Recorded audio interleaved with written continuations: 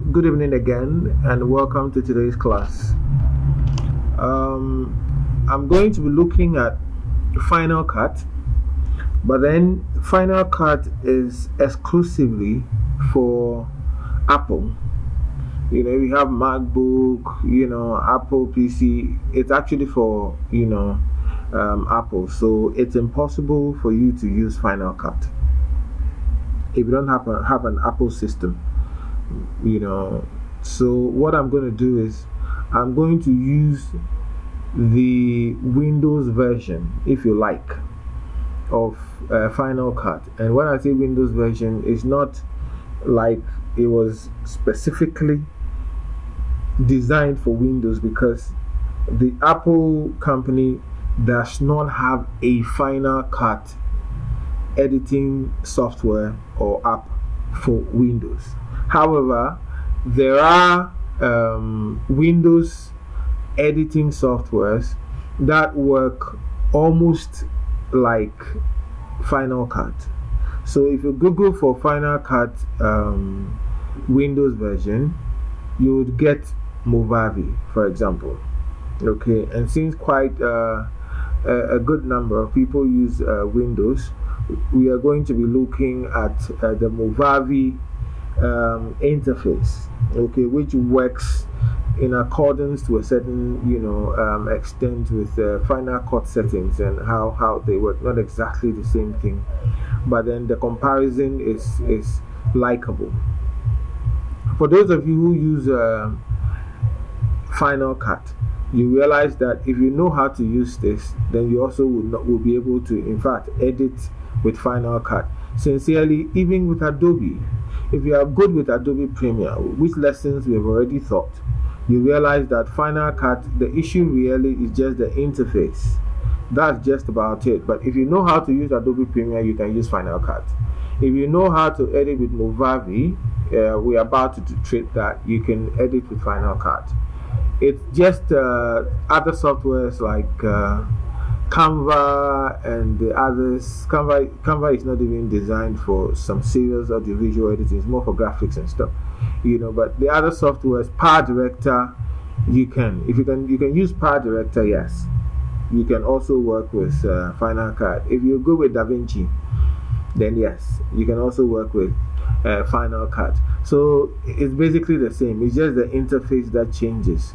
So if you know how to identify a tool and learn how to apply it, then you're good with Final Cut.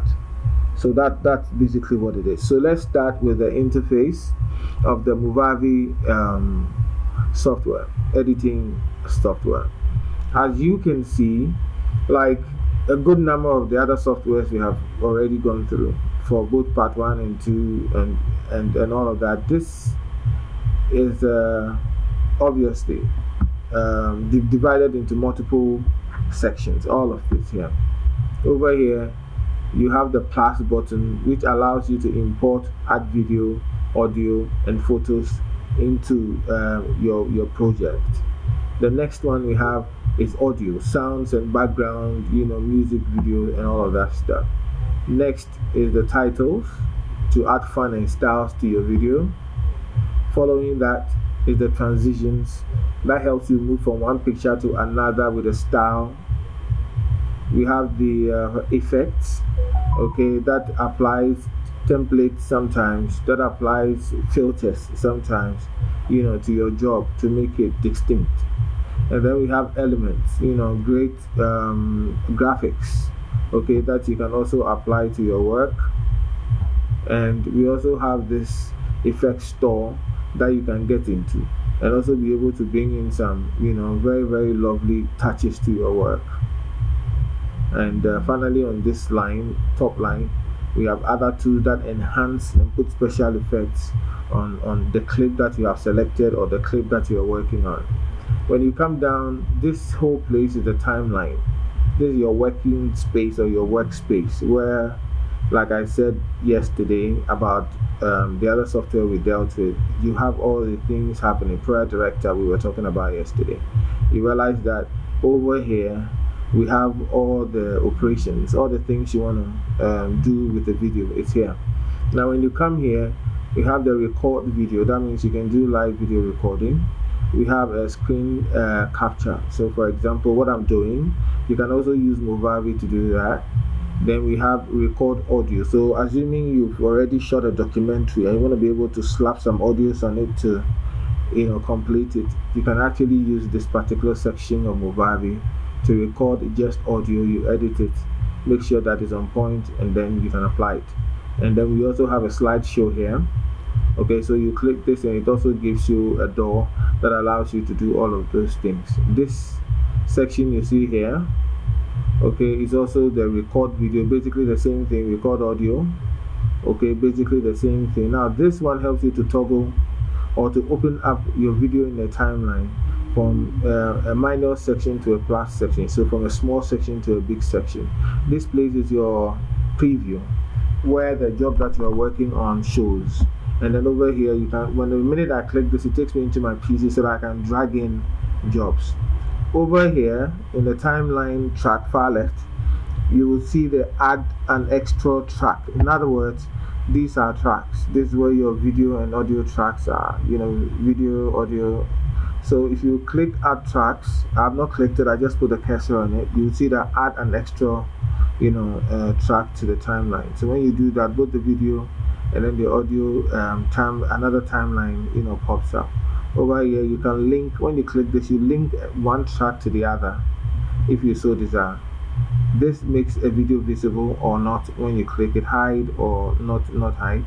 This is your opportunity to mute a track that is becoming a nuisance to you when you're editing, or you think that you need it or you don't. Whichever way, you can always, if you need it you use it, you don't need it, that's it. Then you can also disable gaps between clips, okay, by just clicking this to pull them in. And this is a mute button for the video that we are working on. You can mute it, you can unmute it. Okay, so let's hit the ground running. Here we click this and you import. Here, this is where you have your files. This is where you import video. Your project files are also here. There are sample videos that are like templates already built for Movavi. We can use them. In fact, we will use them. And then we have backgrounds and also introduction videos. But in order for us to start with the edit, I would rather get out of here to go and import a video. So when you come to the file, top left far corner, you have create a project. So let's click that so that we can actually create a project since we are working. So over here you see Movavi 7-day trial version. This is not the full version. I'm only using this to edit. So in 7 days, if I decide to keep it on my PC, in 7 days it would evaporate and I'll not be able to use it any longer. Okay, so new project. Okay, I click that, I chose create a new project, and that's it. This is where you look for, you create your new project. This is where you have your edit. This is where you play back. This is where you check out your interface settings. This is where you export the job, and if you need help, that's where you come. So over here, let's click this. Okay, the audio section, and then you see all of these things pop up. Now when you click this, you see the various items built in, and then effects from store that you can download into the system. Or basically here we have your favorites, you have your energetic, you have your calm, you have your romantic, you have your upbeat. All of these settings are in here for you to use. So let me pick one of them so that we can start working with it. I double click and you see it starts downloading from the internet. So I'll drag it into the timeline and just leave it. I just dragged it into the timeline and I left it. Now the minute I dragged it into the timeline and left it, you can see that I have my undo. This is a do undo button. Okay, this is the do, this is the undo button. So that's what it is. Otherwise you can use command or control plus Z will also help you to undo any project. And if you want to cut a video, okay, for example, you can use this button here, which will be highlighted soon. Okay, you can use this button here. You see, you can use this button here to split it, or control plus B, and you can just split the video. This rotates the video that you have 360. You can even rotate it 360. Okay, and this crops your video, and this adds some color adjustments, and this helps you to change your setting in the system. This gives you transition opportunities, and you can also record. We've already gone through this. Over here you can reduce the size of the video in the timeline or the workspace. So when I click this, watch what will happen here. You see how small it's become, and when I go to the plus, you see how big it's become, so much so that you can even see the audio in the timeline. Okay, so that's how this particular thing works. Okay, then audio, when I click this, you see I have my microphone, I have a realtek definition audio, so all I have to do is just slot in and then start talking, and to be recording my audio. When I finish, I edit it and I slap it on the video, document it, done. Simple as that. Okay, then the same here, you click it, you want to do live video recording, it moves from that interface and gives you another interface. Okay, so we've come back. We are here to try and finish up with what we started. Over here, when you click this, it can help you to mute the track. You see, the minute I click it, the track is locked, and so when you play, you will not really hear anything. If I play, you see it's playing, but you don't hear anything. Let me mute it. I mute it, I release it, and that's how it works. Okay, let me bring in the video that I had on early. No, let me not pick anything from my timeline I did before. Okay, let me just go back and pick one of the same travel and tour thing, and then just bring it here. Okay, then if you bring a video here, you just drag it into the. Now if I want this to, right now I already have an audio here. Okay, so that audio is already here, and it plays. When you play it plays. When you unlock it, then that you release it, and then you can also work with it. Okay, so for now I have to, let me delete this one. Yeah, so we can work with this one. Okay, so I can stretch this particular video. I can stretch it like that.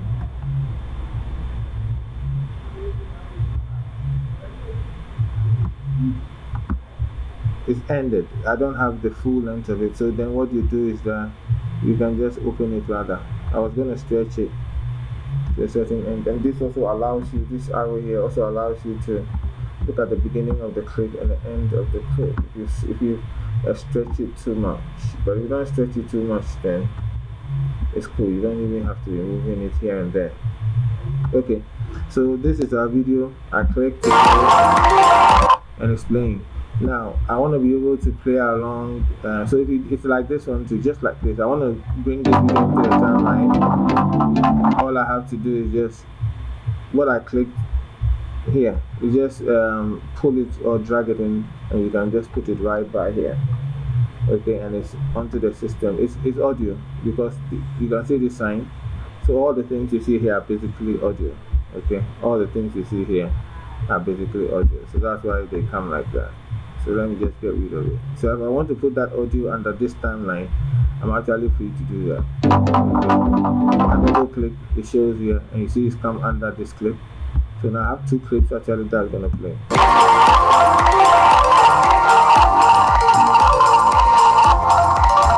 So there are two clips actually playing, and they are fighting each other to some extent. Let me play from here, just it's locked.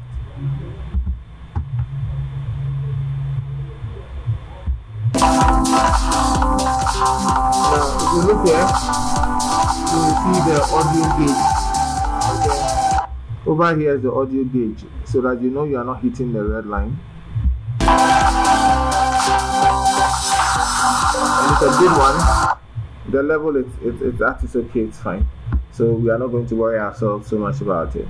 Okay, so this is your undo. So for example, I brought this in here, I want to undo. So when I click the undo, you see what happened, it's locked up. When I click the redo, it releases it so that I can play with it. So that's how you use the timeline. You basically know all the things here. This is where you throw away anything you don't want. So when you highlight the thing you don't want, and then you come here, it's gone. So you go back to undo, it's returned.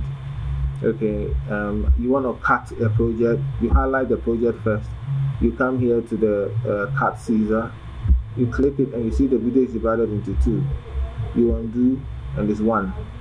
You highlight it and you click it, you see it's divided into two. The video is divided into two. Okay, you undo and you put it together. In fact, this video and audio, if you want to separate them like we did with Adobe Premiere, you right click and then you come to detach scenes. You click it and now you can move just the audio. When you detach it, you can move just the audio. I'm coming, let me just, okay, so you detach audio. Okay, so you can see that the audio is now separated. Okay, the audio is now separated. I'm moving this one and the audio is still there. You know, so the audio is now separated, and that's how it works. Okay, that's how it works. So don't forget that. Over here, you can actually move this picture here in the preview window 360. Let's try the first strike. You see it's turned around again, it's turned around again, it's turned around and then again, and that's it.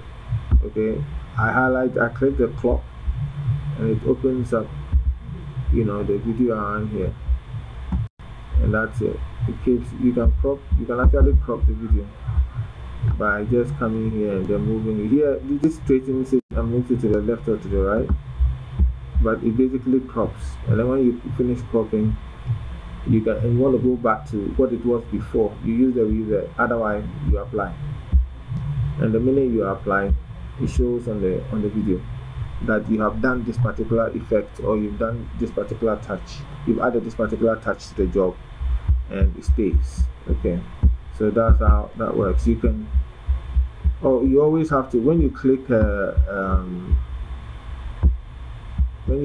crop something, you always see it's cropped it. You see the size is gone back, it's changed. Okay, before it covered the entire screen. Okay, but now you see that it's changed. So the crop effect works very well. Okay, now you can see over here we have the general application, you know, applied effects. So these are effects that are on the video. You can speed the video up actually. See them as I do that, you see how small the video is becoming. Then you can slow the entire video to play in a slow-mo setup. So that's how you create your slow-mo effect. You can also add fade to reduce the lighting intensity. If you do that towards the end of the video, let's see what happens.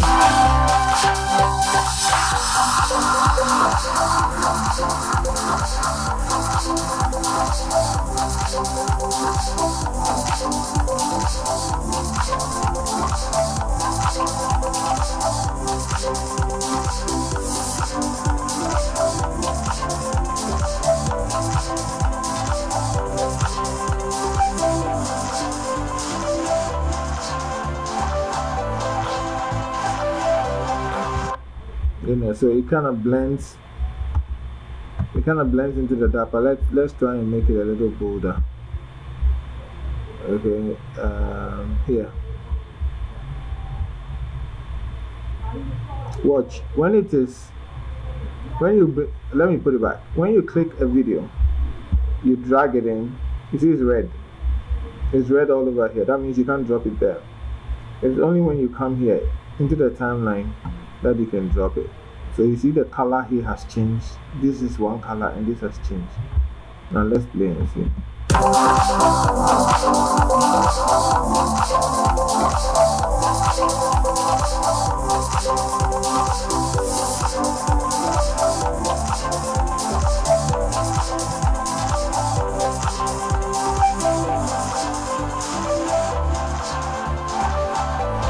You see how it faded? Let me use the arrow back and see how that went down.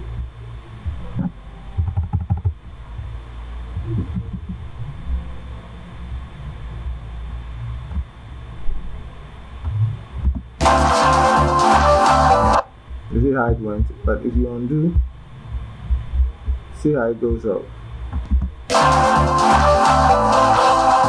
So So you see the difference. The other one went in a feed form and the other one did not. So that's how those ones also work. These are your titles. Okay, so assuming you want to put the title on a job, let's say this is what I want to use. Okay, it has to download, so it's downloaded because all of these things are stored in the internet and I'm working online anyway. So let's wait for it to finish downloading. It's downloading here like Power Director did yesterday. Okay, it's done. So I drag it, and drop it here. You can see it's come up here. Okay, but it's not really done yet unless I apply it. So here, I come here, I apply, and it's here. Okay, I put it on the video. Now the reason I put it on the video is because I want it to show. Okay, so when I apply it, you see that it shows on the video. So traditionally, any video that you put on a clip is supposed to show first, unless you switch the way they work and you want the one under to come first, which is possible. It happens in Power Director. Then you can do that, but otherwise the video that you put on top comes first. Okay, so this is where you can do your titles and all those kinds of things. And then you have a pack here. You have a campaign pack that you can actually pick and drag and just put it in the video too. Okay, if you like it, you apply it before it can actually work on your system. And then you come and drop it and you see it showing. So I can do a whole lot with this particular arrow and this effect a whole lot. If I'm doing a video and I want to add, so this is how to add some of these things, onto the job. It's pretty simple. Very, very simple. On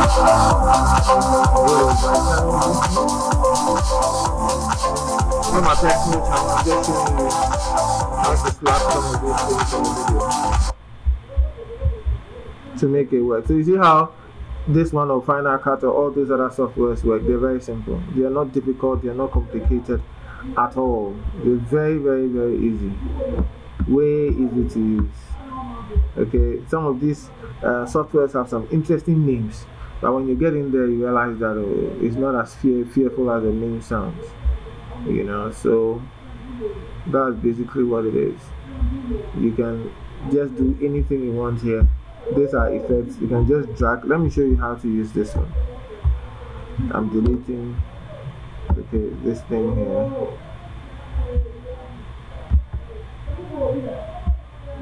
Hey, I'd rather paste than I should be cutting.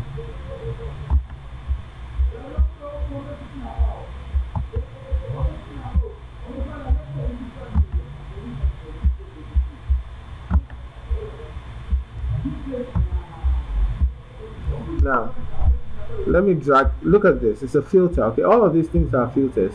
This is what this does. All of these things are filters. So I'm going to drag this one onto the video. Okay, now you see it's red. I have a red button, where I clicked. You can see the red on the far left of what I'm holding, what I'm shaking up on the screen. Let me drop it here. You see the red is gone. It comes here and it's out. It comes here and it's in. Then you drop it. The minute that thing goes, you drop it. Now see what's happening to the picture. Let me undo. This is actually what the thing is. Let me redo, which is what happened when I dropped that particular effect on the picture. You see what it's done. So if I play, I'm not seeing much. So you have to be careful how you use some of these effects, because some of them, they are there. It's just fanciful, but you really needn't use it.